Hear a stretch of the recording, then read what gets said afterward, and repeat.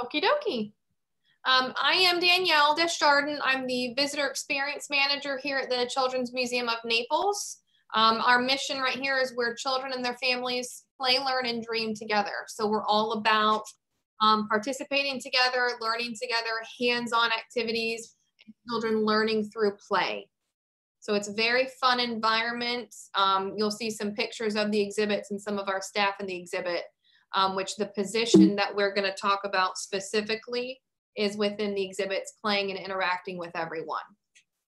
So I'm the Visitor Experience Manager. I'm in charge of all of the staff that work within the exhibits in the museum, that work the POS stations at the front desk in the store. And then I'm also in charge of all of the exhibits, all of the maintenance, new exhibits coming in, and anything that's broken that needs fixing. Because as we know with children, things do break often.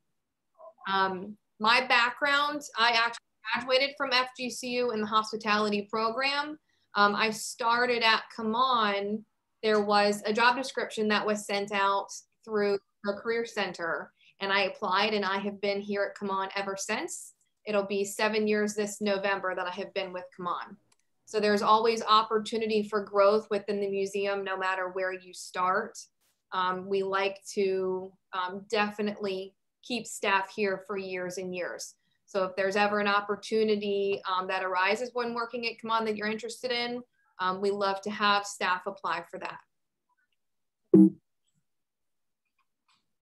Come On, we were founded in 2002, so we're getting ready to be 10 years old next year. We are no longer a toddler. We are definitely learning every year since we've been around for so long. We are a nonprofit organization, so we rely heavily on private donations and grants. We actually just had our fundraiser night at the museum, which we raised over $1 million, which is going to help out bringing more programs into the museum, taking programs out into the community, and serving underserved families as well. We are a brain building powerhouse fueled by STEAM. So we really try to incorporate STEAM into everything that we do here in the museum, whether it's exhibits, whether it's programs or workshops. We really try to take education and put it everywhere possible for the children. We have 12 permanent exhibits, and then we have one exhibit that rotates every 3 months. It's called our traveling exhibit. COVID has changed that a little bit. So we have some exhibits that we do in-house that we will put in the traveling exhibit gallery. Some we get from other museums and we bring them here. It's just a little bit tricky right now because of COVID. Right now we have Argentina's Niños, which came from Missouri, and then we are going to do our own traveling exhibit come May. We have 2 floors, we have a backyard, and we are 30,000 square foot in total upstairs and downstairs. So the opportunities we have right now for jobs, we have guest services specialist, one that I'm going to touch on heavily today. We also have summer camp assistant, and then we have internship opportunities. What's posted right now on Indeed and our website are guest service specialist and summer camp assistant. Internship opportunities, I believe through our education department, is posted through the College of Education. We do have other internship opportunities for hospitality, maintenance exhibits. So if there's ever an internship that you're interested in, but you don't see it advertised, please feel free to contact us. We are always looking for new opportunities with interns. So guest services, this one right here is what we're going to touch on. That is within the visitor services department. That's the one that we're trying to hire for immediately. So what is a guest services specialist? So a guest services specialist, like I said, we're a children's museum. So we are all about fun. We need individuals that are not afraid to be silly. The best way to teach a child that it is okay to be comfortable in their own skin is by you guys being silly and having fun. We like to have big personalities, really think Disney, a welcoming environment. Yes, we want everyone to have a professional experience, but we want to give that in a super fun way.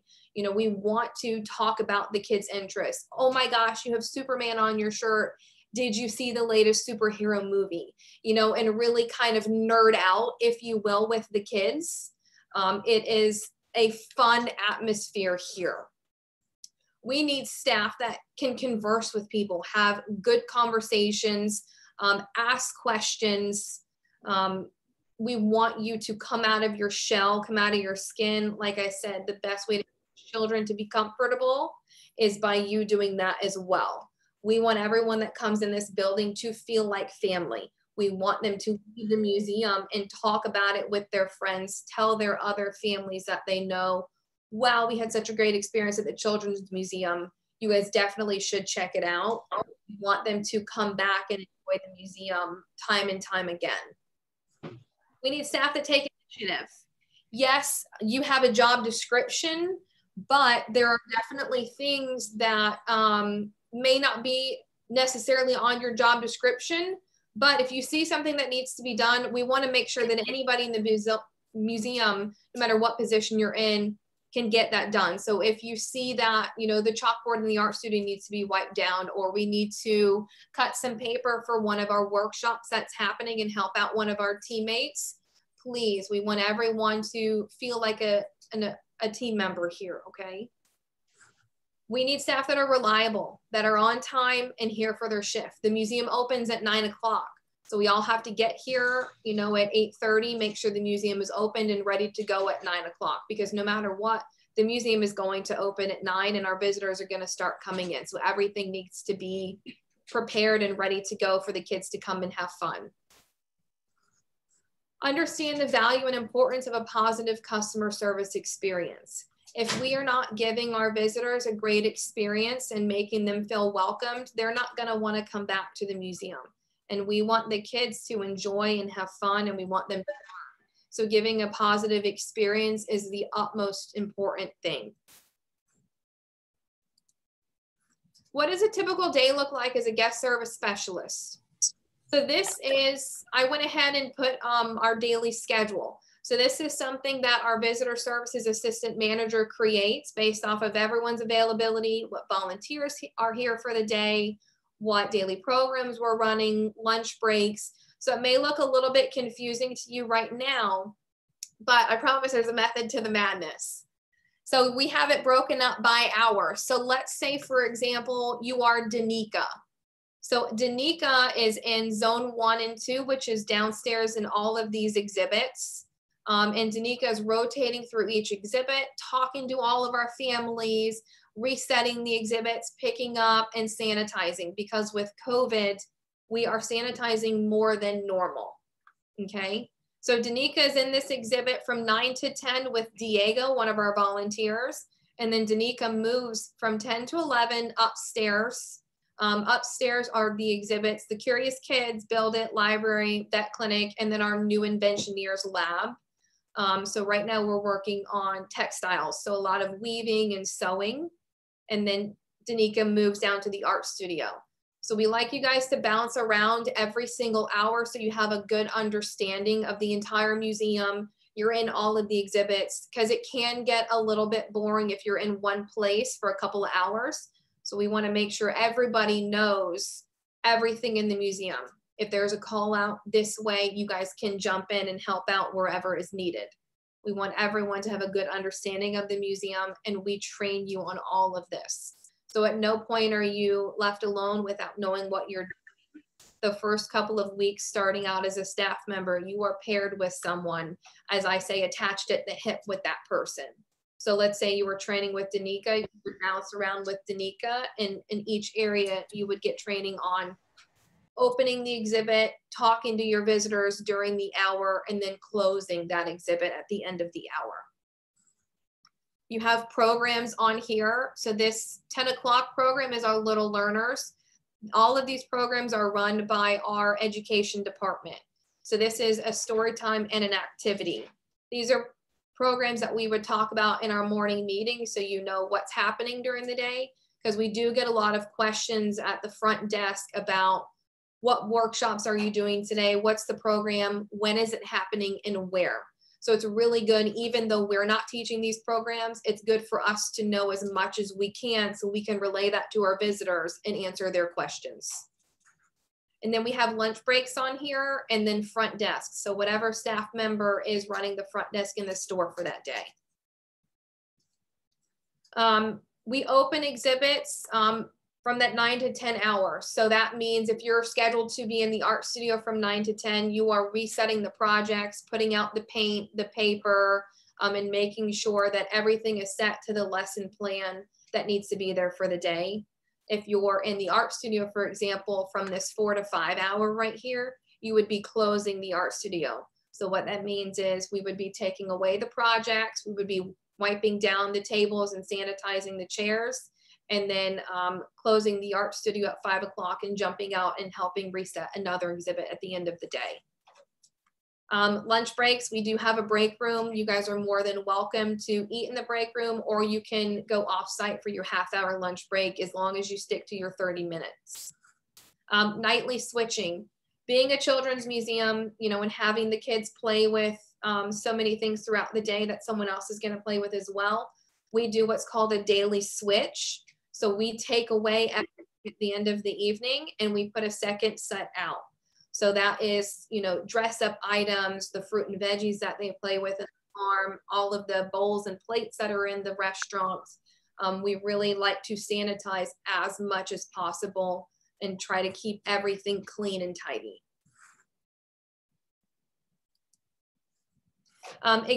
So these are some of the exhibits that you guys would walk through. This right here is our pond. This is where the kids fish. This is our backyard area. They've got a little maze that they can walk through, a chalk wall that they can color on. And then not pictured in this is some hula hoops and some bouncy balls that they can play with as well. This is our Mother Nature's house. It goes through the 4 seasons, summer, fall, winter, and spring. And then this is our water table right here that's also in the backyard that the kids can play in. So these are just some of the exhibits that you guys would rotate through, talking to our visitors, and then resetting as well. Working hours. So our shifts are pretty flexible. I put our standard shifts here, 8:45 to 5:15. The museum does open at 9, but we like everyone to get here at 8:45. We have a morning meeting every morning. So that's where all staff, managers, educators, guest service specialists, we talk about what's happening that day, if there's any tours, classes, workshops, so we have a good understanding of what is happening that day. And then 5:15 is a rough estimate. It really just kind of depends on what happens during the museum. Yesterday we had 900 visitors that came through the doors, so I'm sure the staff didn't get out of here until 5:30. You could get out of here at 5 o'clock. It really just depends on how much traffic we have during the day and how much reset there is. 8:45 to 1 is a shift for 4 hours, or 1 to 5:15.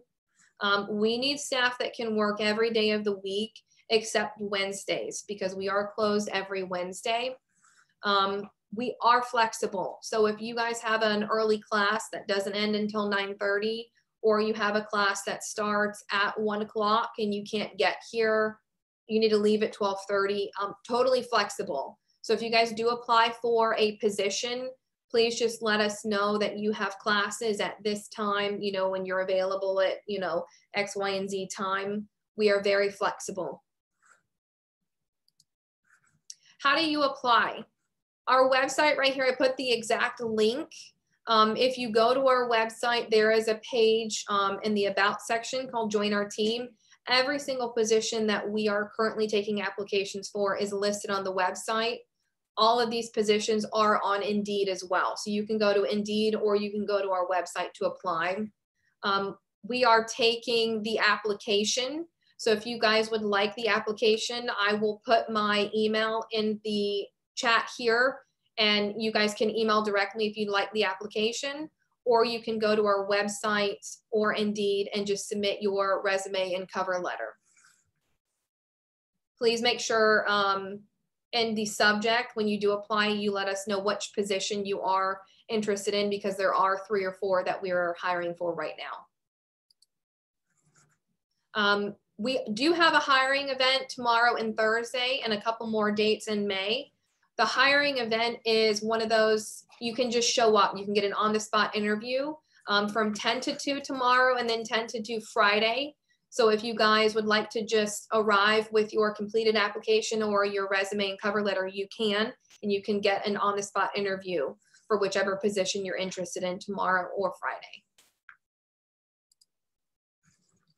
That concludes my presentation. Do you guys have any questions for me about the museum or about the position itself?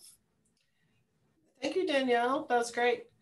I just thought maybe you could mention the attendance that we talked about earlier, just to give the students an idea of like how many people come through the museum and what they would be encountering every day. Sure. So when the weather is really yucky outside like it was yesterday, that's when we see an increase in attendance. So for example, yesterday we had 902 people that came through this door from 9 a.m. to 5 p.m. A normal day would be about 200 to 300 in attendance. The weekends can be busier because most people are they're traveling for the weekend or they're out of work, so they can take the kids that are out of school also. When there are holidays with schools, specifically Collier County, we do see an uptick in attendance as well. So when the weather outside is kind of yucky and the kids are out of school, we definitely see a lot more people through the building than when kids are in school. Great, thanks. Let's see, do we have any questions in the chat? Are there any restrictions for volunteer hours?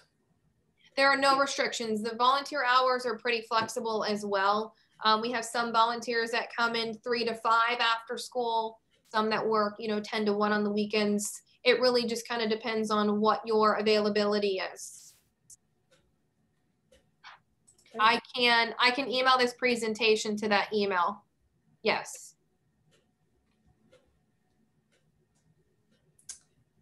Anybody else curious about things that you can do to work at the museum, or whether working with the students or other opportunities that they have there? Or should students, the kids? I have a question. Yes. Hi. It's nice to see you. Put a face to the name. So I was just wondering if you could speak more on like how the guest service specialist could implement like the different aspects of STEAM when they're interacting with guests and the kids that are at the museum. That is a great question. So when it comes to that specifically, since it's education based, that is a type of training that actually comes from our education department. So our team and programs, they will teach you guys how to interact on a whole bunch of different levels with the kids. How to learn, how to read people as well. When a family wants to have a longer conversation with you, when they really just want to know the basics of the exhibit, and then my name is Danielle. Please feel free to let me know if you've got any questions. And then integrating all of those educational tools. That's something that when you guys start with us, our department will teach you, the basics of your job, and then the education team will take it a whole level further. Awesome, thank you. You're welcome. Thanks, Julia. What is the most common age group that comes into the museum? Toddlers, absolutely toddlers. I would say 2 to probably 5 or 6 is the biggest age range that we get right now, because they have the opportunity to come in, they're not in school. We do see on the weekends more kids that are probably 8 to 12. I would say 12 is probably on the high range. We are definitely a toddler museum. So if there are older kids coming in, it's because they're coming in with younger siblings. Great. Do you currently have any opportunities available in technology, or is that something that happens at the museum? I would say technology more on the marketing side. We do have an opportunity that we've been bouncing around within the management team. We just don't have a job description or an internship on paper for that yet. If that's something that you're interested in for marketing, just feel free to email us and we can give you more details one-on-one. Danielle, you may have covered this and I apologize. Is it a paid internship at the museum or is it for credit or just for volunteering? Internships are paid based on the position, depends on the pay also per hour. Okay, thank you.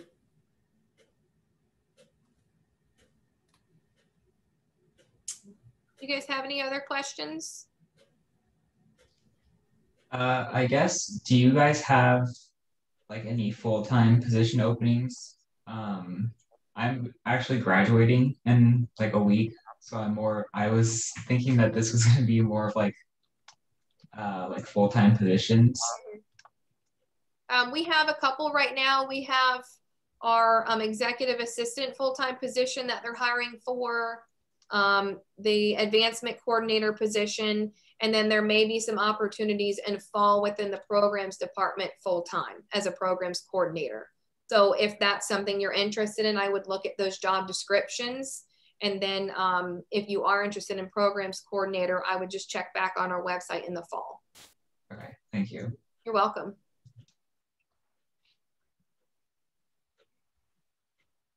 Danielle, do you see the questions? I do. I honestly can't answer that question. That would be a question for our marketing and communications manager. The question is if the marketing internship is available for recent graduates as well. Mm-hmm. Okay. That would be an excellent question. I'm going to put her email in the chat. She is marketing@common.org.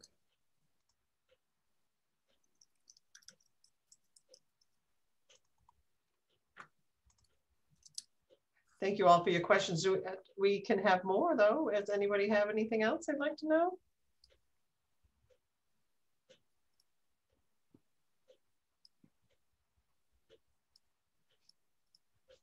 Is the museum connected with the Children's Museum, the Children's Hospital at all? Other than the name? I know it's the same people. The name is the only thing that connects us. We have the same donor, Tom Golisano. Right, right. Okay. We do get that question a lot. I know.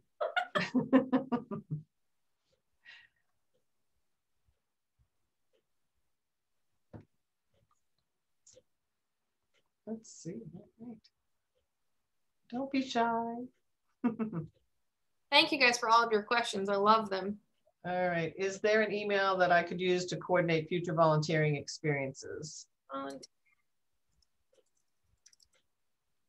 Yes, volunteers@common.org. Ann Johnston is our volunteer coordinator.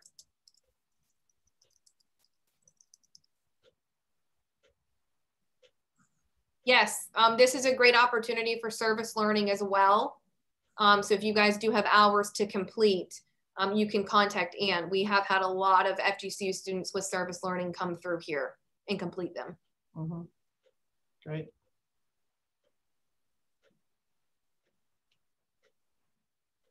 All right. Well, Danielle, thank you. We had some good questions and students can do lots of different things here at the museum. And when you have your nieces and nephews and little brothers and sisters around town, maybe you can bring them in to check out. It's a great place. Thank you guys for having me. And I really appreciate your time today and listening to this presentation. Okay, here's the website for the Career Development Office for any of the needs that, oh, did it come out? Oh, let's see. Sorry, let's see. Here we go. Now that you're getting ready, some of you are getting ready to graduate or just preparing for the next couple of years to do that, check out Career Development Services and all the resources that we have available to help you prepare for going on these interviews and hiring events so that your resume is ready and you know how to present yourself the best way you can. So again, thanks Danielle, and thank you all for being here today. Have a great rest of the week. Last Friday noon Zoom is learning how to negotiate your first salary. So join us on Friday if you can. All right, everyone have a great day. Talk to you later. Bye, guys. Oh, Danielle, I'm going to leave that up. Okay. Bye. It was so nice to meet you. Meet you. I'll see you tomorrow. We'll see you tomorrow. That's funny. All right. She has an interview tomorrow. Oh, But fantastic. I love seeing her name up there. Oh, good, good, good. All right. Well, thank you again. And good luck with your hiring event. Take care. Thank you, you too.